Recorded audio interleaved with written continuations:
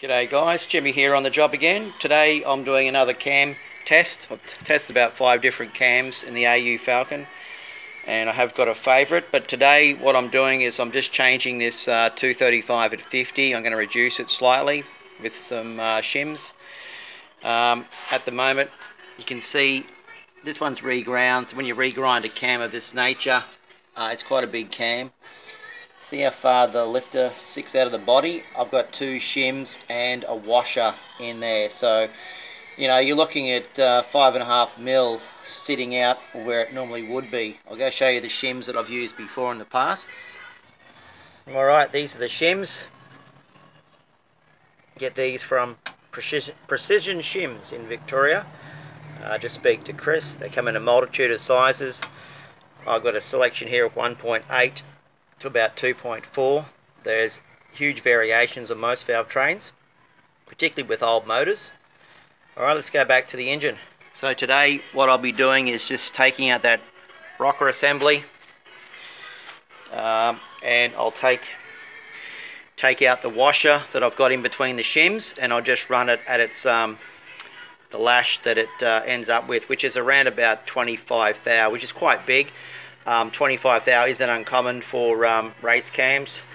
When I was racing the Tirana, it was 28 thou when it was a solid. This is a hydraulic cam, but I'm using it as a this is a hydraulic cam that I'm using as a solid, just to play around with it, the timing settings, cam timing, and then I'll be making up another cam that'll supersede this one. This absolute bull terror of a cam from about 2,500 to about 6.5. Very good on the acceleration. Little bit rough in the idle. It does take an acquired, you know, you have to be used to the throttle when driving a vehicle with a cam like this. They are difficult for the average person to drive around with. So ideally I'd probably want to take this one out to about 118 lobe center. At the moment it's on 108 and I'm running it slightly retarded. Anyway guys, let's take this valve train off. Alright guys, we've got the valve train assembly off. We had a little accident. Down there is a shim, and down there is a shim. I should have known better because I've got stacked shims. You've got to always put a rag down your oil galleries to prevent that from happening, because the lifters are, you know, barely sitting in there with their little ceramic O-ring at the end of them. Anyway, we'll go over and show you that. You can probably notice this other thing I've got here on the spark plug leads. I've got some heat shields. It's really important when running a set of headers. I've got a set of headers here under that cover.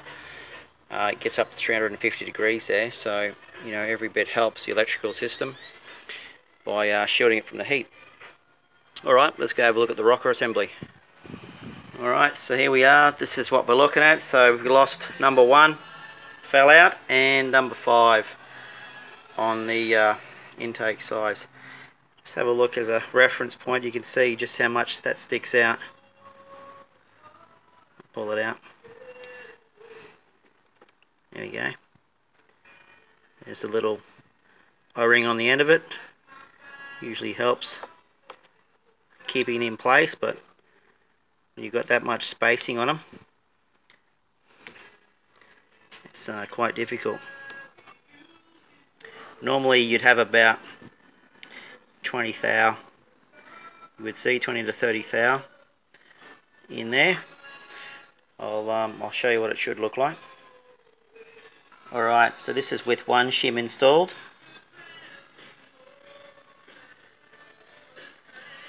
And this is with multiple. Have a look at the difference, eh? So basically what we're looking at is a pack like that. When I pack them up for a grind cam, because you lose a lot of material off the base circle. So it's about, I think it's about 180 thou we lost. It's pretty staggering. It's quite a bit. So yeah, 2 shims and a washer, hardened washer in the middle. Ideally, it's best to use the valve lashes that I showed you before, but I'm still doing some trial work on this to find out the best outcome. Alright, stay tuned for a bit more.